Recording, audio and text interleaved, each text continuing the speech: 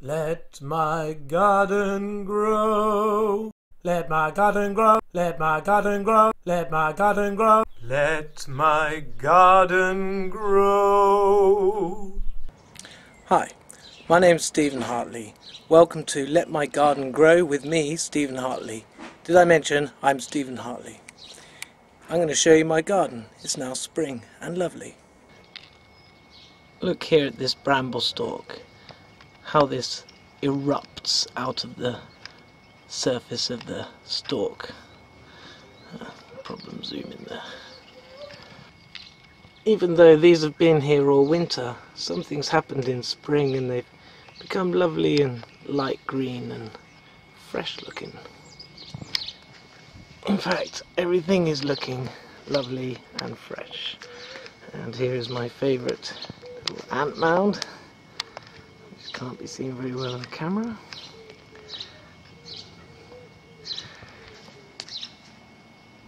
How about this? Beautiful buds of the hawthorn. And soon we'll have lots of lovely white flowers.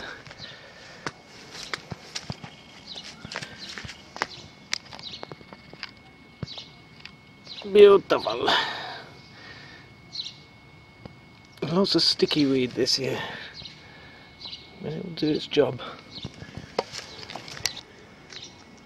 And what's in here?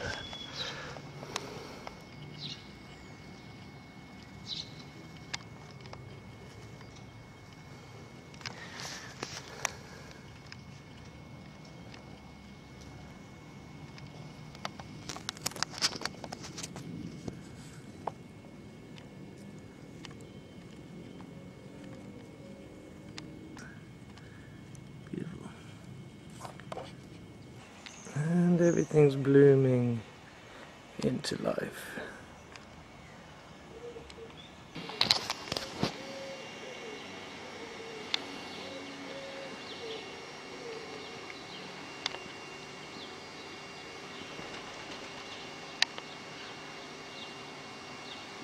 That is ash.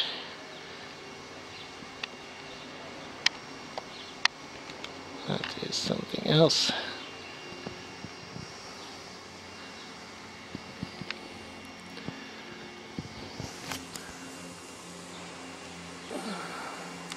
This is ash as it buds.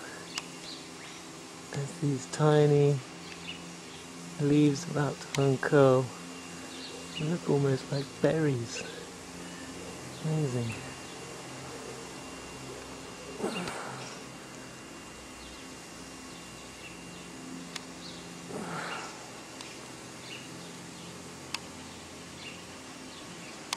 Very fast growing, the ash. Very quick. This cherry. I love the way that buds will just sprout out the side of the bark. It's amazing.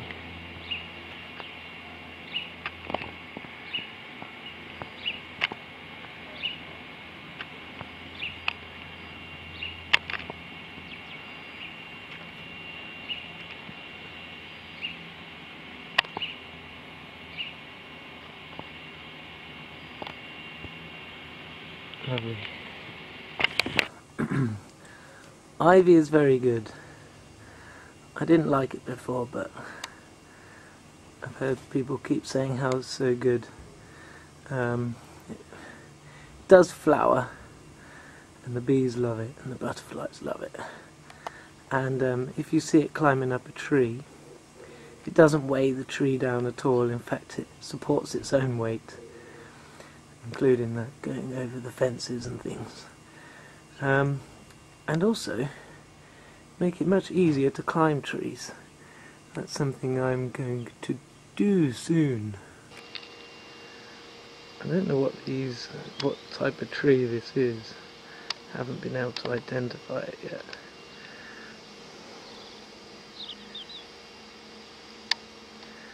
I obviously can't zoom in too good. Yeah. And what all is this? What is all of this? It's dry, stalky stuff that's left. It's phosphorus, baby, it's phosphorus.